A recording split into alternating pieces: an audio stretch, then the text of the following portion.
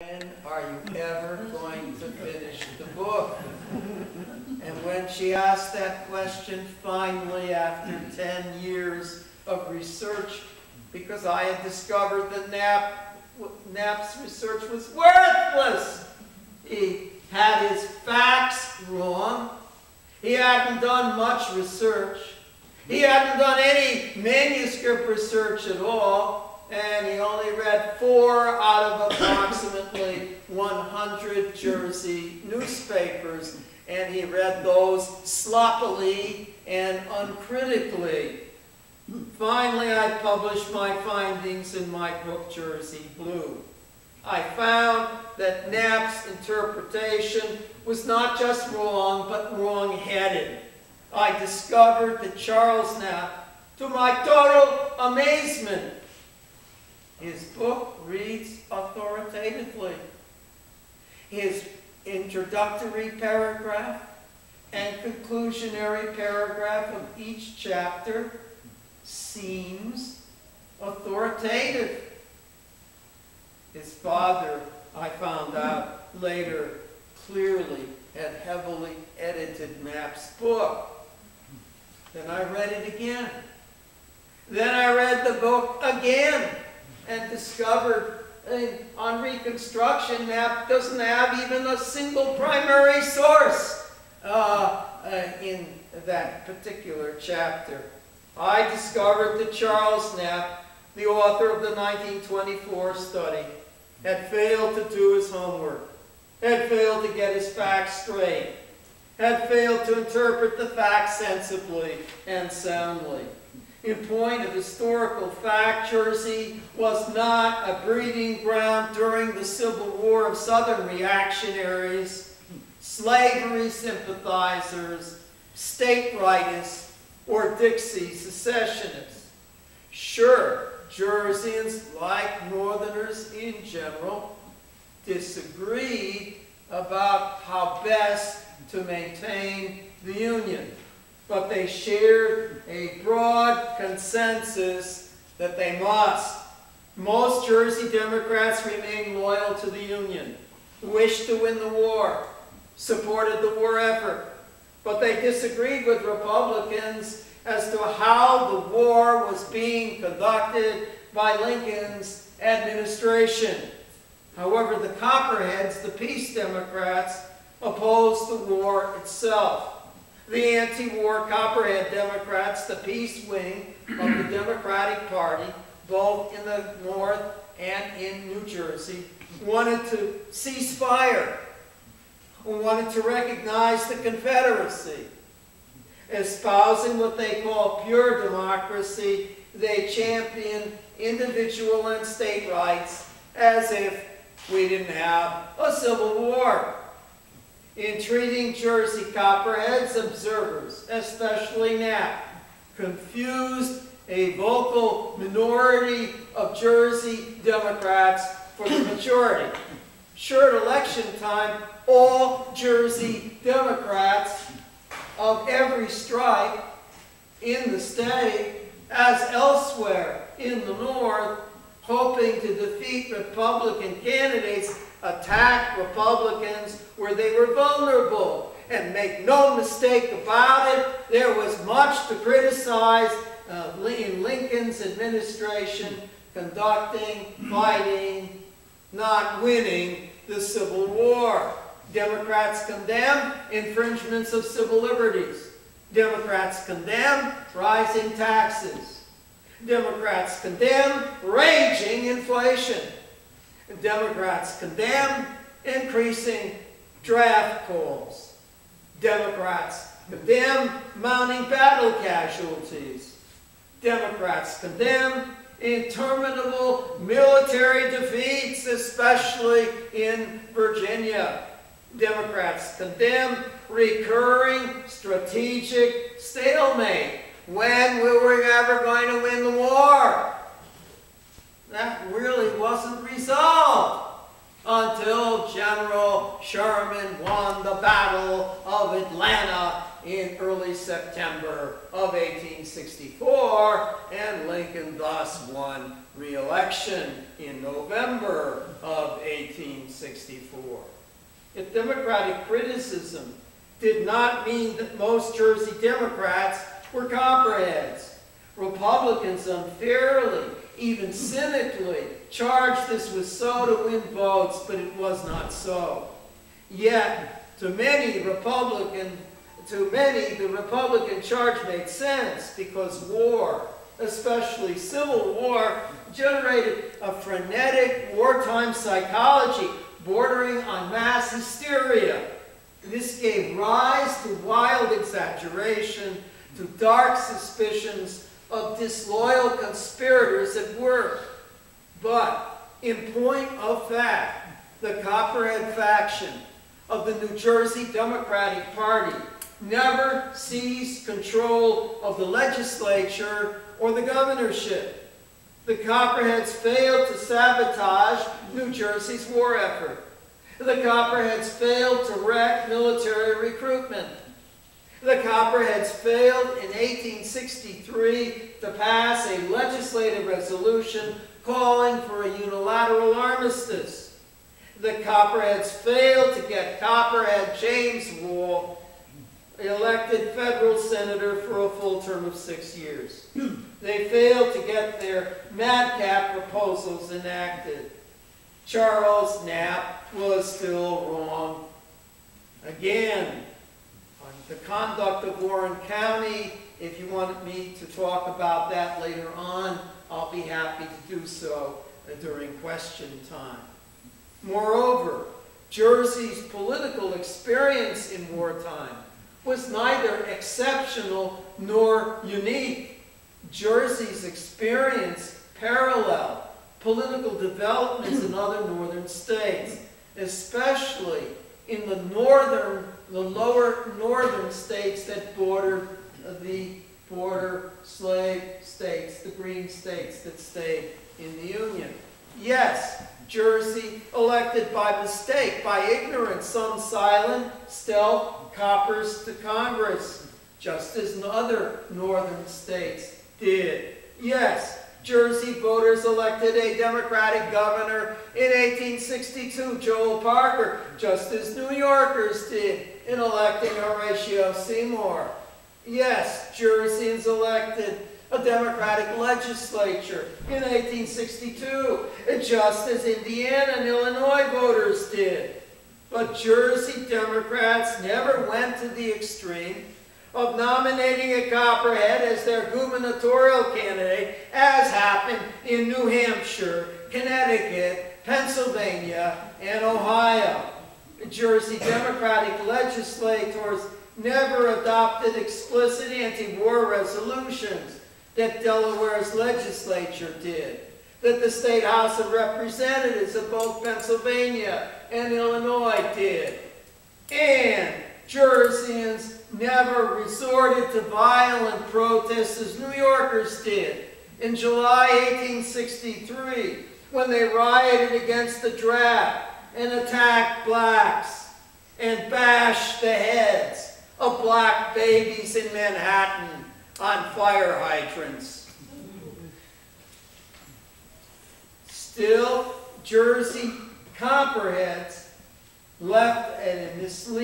gave a misleading impression of Jersey politics at the time.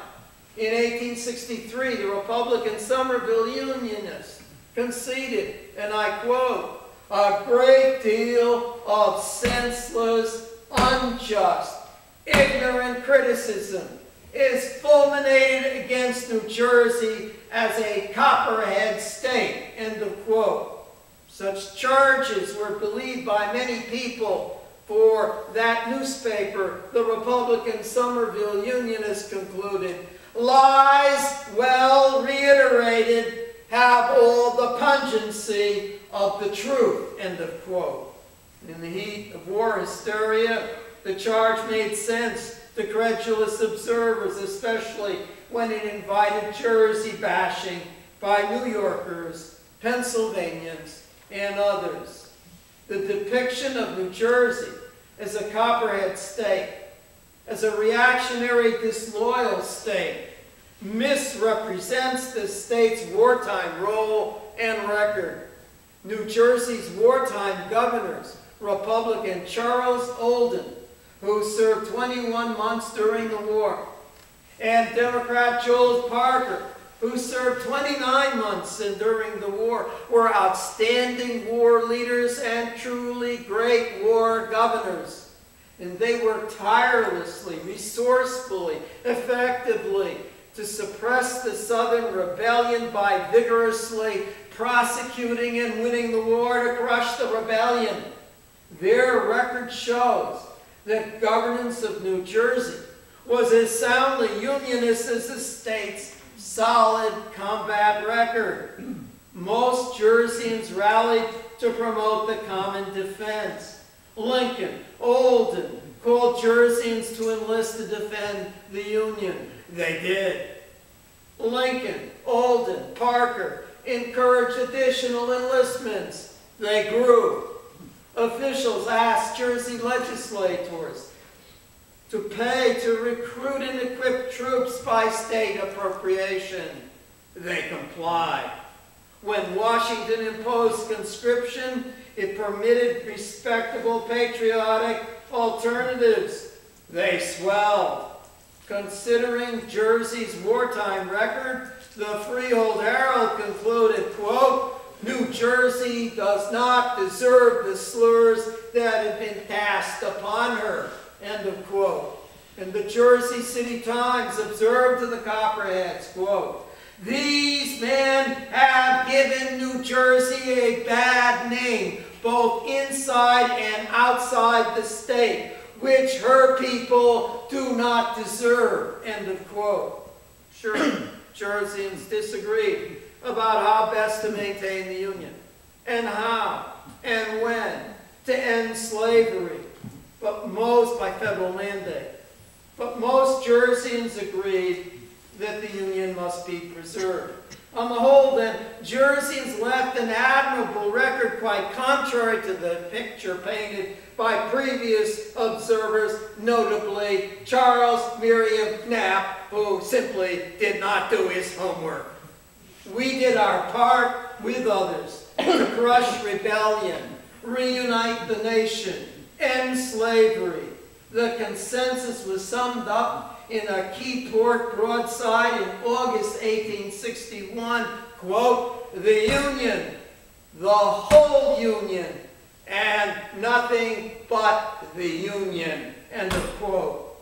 We did our duty in America's worst war. Americans can take pride in New Jersey's wartime participation. New Jerseyans can take still greater pride. Okay, this is the end of my formal remarks. I now open the floor to comments, questions, and condemnations. Yes? I'm curious that Lincoln lost both times he ran in the state of New Jersey. He did. He gained electoral votes in 1860. In the presidential election in 1864, the General McClellan, who was fired by Lincoln and who lived in the summers in New Jersey, he later permanently lived in New Jersey and was elected a governor in the middle of the 1870s. People had speculated when McClellan was elected governor, he would be the future Democratic presidential nominee again. After he served as governor of New Jersey, both the Republicans and the Democrats hated his guts, and nobody talked about McClellan being nominated for the presidency in 1880. However, he won by an extremely narrow margin. Why and how did he win in New Jersey? Well, first, he was considered a Jerseyan. But secondly, and more importantly, all Democratic legislatures, fearing that soldiers and sailors would vote more for Lincoln than for McClellan. Every Democratic legislature in the North prohibited absentee ballots. So Jersey soldiers and sailors, namely, did not vote in the November presidential election in 1864. However, 1 year later, those Jerseymen who had pulled duty in the United States Army and Navy came home. And they were mad as hell that they did not have the right to vote in 1864. And they voted in November 1865, 1 year later. And a Republican, Marcus Ward, was elected governor of the state of New Jersey, thanks to the angry soldiers and sailors who were now getting even. Don't get mad, just get even. Yes? The minority that didn't like Lincoln. Yes. My- They hated him. Yeah, and my great-great-grandfather was one of them, and they sent him to jail.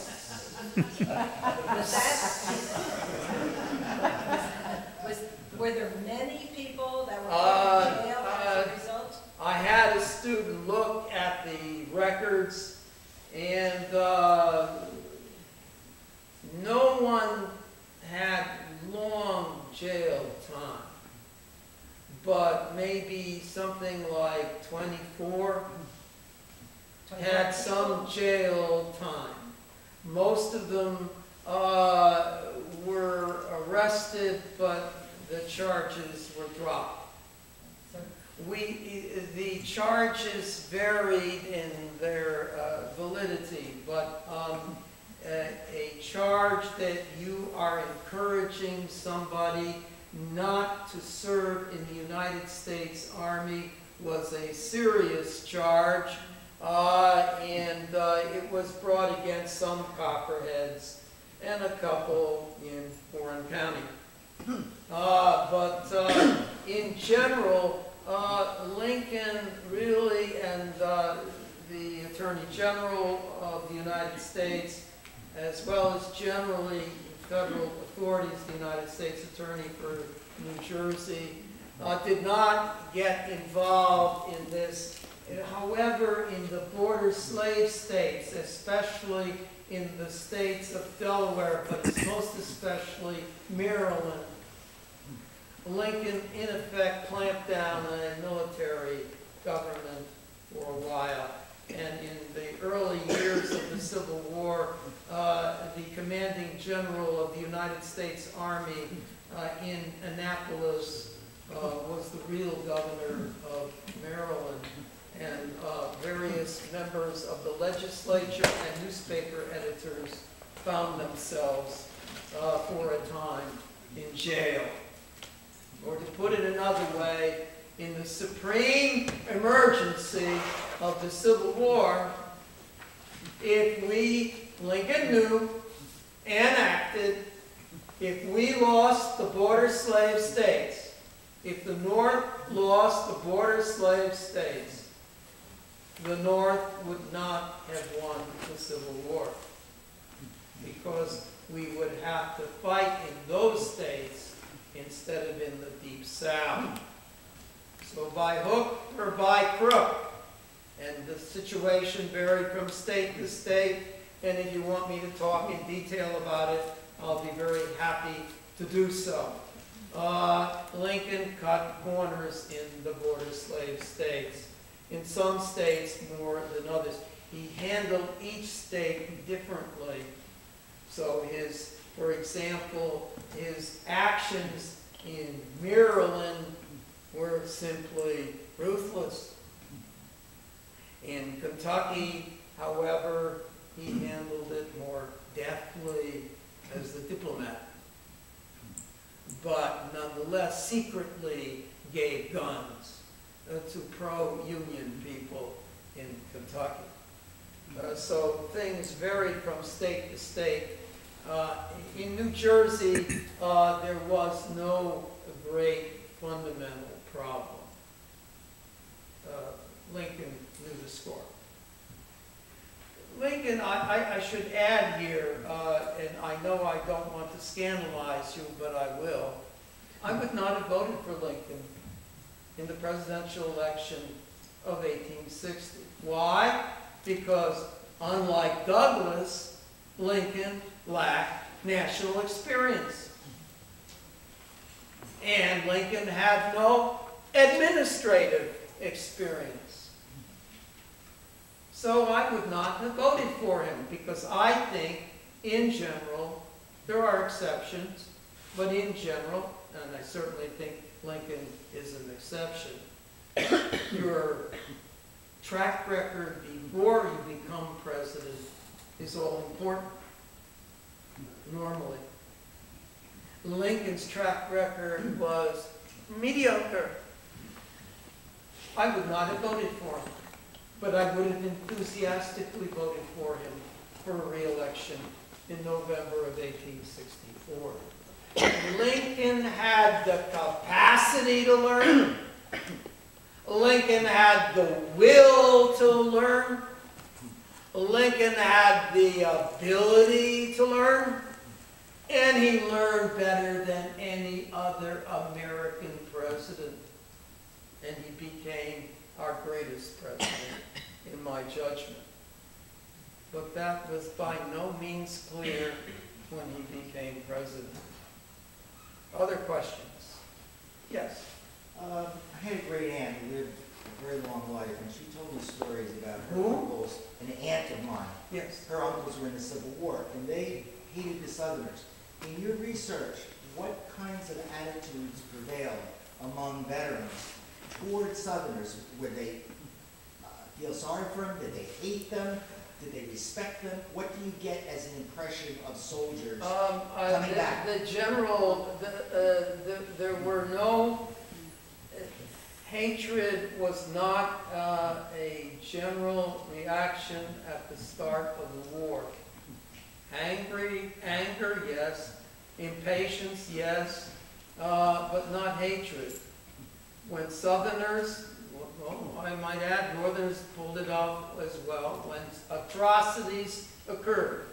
For example, putting up a white flag that somebody is surrendering, and then turning on that person with a gun or a knife or a hatchet. Over time, hatred developed. By the end of the war, I would say most Northerners had contempt for Southerners, hated them. Of course, Southerners still hate us. At least a lot do. Tough. They lost the war. Gillette's adage, don't start a civil war if you can't win it.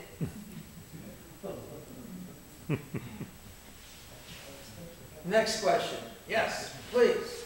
There must be more questions. Yes. Was there an empathy for the South because of the cotton, the need for cotton in mills up here and blockade and they weren't getting the product? Well, the major mills were in England.